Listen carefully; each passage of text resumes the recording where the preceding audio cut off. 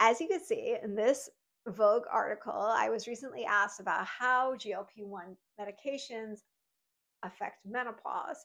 And this is a topic that's of interest to me and a lot of my patients. And I can kind of tell you what I know, what works, and what my patients have been experiencing. So we know that these drugs aren't going to replace estrogen or progesterone, but they are going to help with weight reduction and also metabolism. My patients have less inflammation, they have more energy, they're able to lose weight, and they feel better overall.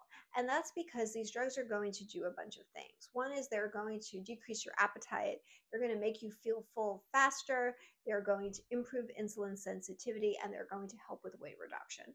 So my patients have had a lot of success with this. We also do microdosing, and I hope this answers the question that I was given about this, and feel free to ask me more questions.